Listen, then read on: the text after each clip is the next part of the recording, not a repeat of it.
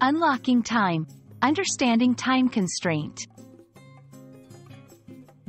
Hello, everyone. Welcome back to our channel. Today, we're diving into a very common phrase you might encounter in both professional and everyday English: time constraint. Understanding this concept is key to navigating deadlines, schedules, and priorities effectively. So, let's explore what it means and how you can use it in your conversations and planning. Time constraint refers to the limitations or restrictions on the amount of time available to complete a task or achieve a goal. It's like having a countdown for a specific project or activity. This term highlights that there is a fixed period within which something needs to be done, beyond which it might be too late or the opportunity might be lost.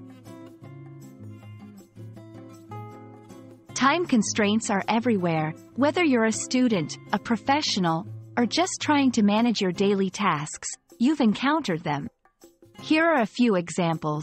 Homework due tomorrow, a time constraint requiring you to finish your work by a specific deadline. Meeting starting in 10 minutes, a time constraint that limits how long you have to prepare.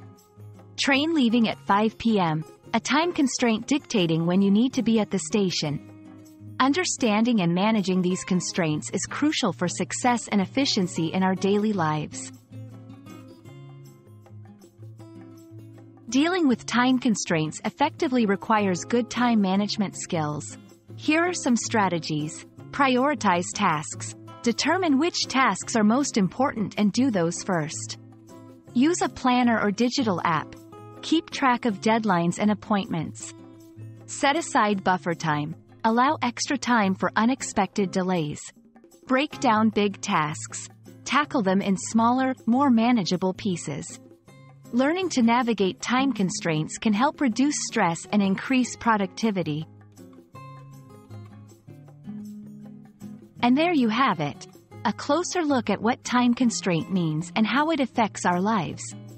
Remember, recognizing and managing time constraints is a valuable skill that can help you in all areas of life, from work to personal projects. We hope this video has shed some light on the topic and given you tools to manage your time more effectively. Until next time, keep learning and see you in our next video.